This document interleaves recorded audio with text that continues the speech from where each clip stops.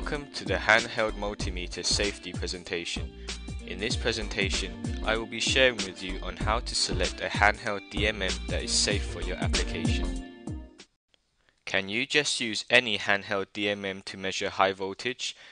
The answer is no. Different types of helmets are designed to protect your head from injuries while rock climbing, bicycle riding or skiing. The same applies to handheld multimeters. Different multimeters are designed with different levels of protection against common electrical hazards. For your own safety, you should consider 3 of these handheld multimeter selection criteria when dealing with main circuit measurement. The first consideration is the rated voltage of the circuit you are measuring. The multimeter you select should have sufficient voltage rating for the circuit under test. Secondly is protection against high voltage transients caused by load switching or lightning storms. These transients can vary from a few hundred volts to 8,000 volts, lasting up to a few hundred microseconds. The energy capacity of the circuit must be considered as well. Measurements performed at higher energy circuits are usually more hazardous than measurements at lower energy circuits. IEC has defined 4 measurement categories for main circuits. This is the rating of test instruments based on their ability to resist voltage spike.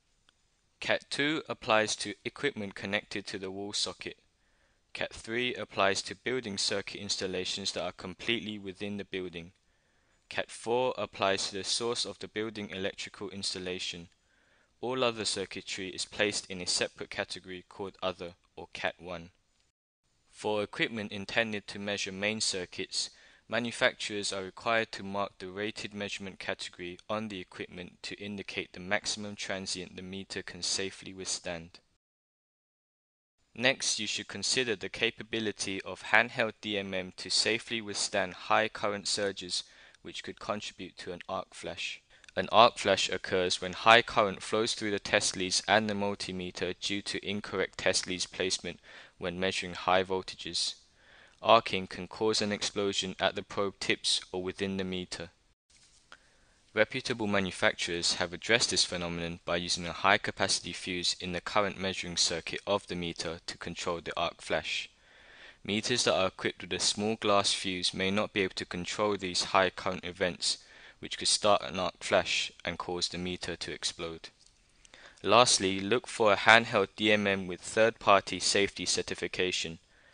Reputable manufacturers of handheld DMMs will evaluate the product themselves and will also submit the product to a third-party independent testing agency such as CSA and UL. These certification bodies assess products for compliance to specific safety requirements and will authorize the use of their certification marks on the product upon passing their evaluation. In summary, to be safe, you should choose a multimeter with a voltage rating higher than the circuit you are measuring.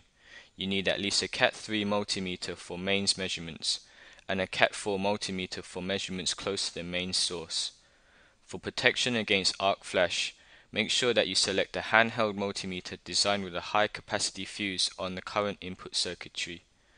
Lastly, remember to check for the safety certification logos.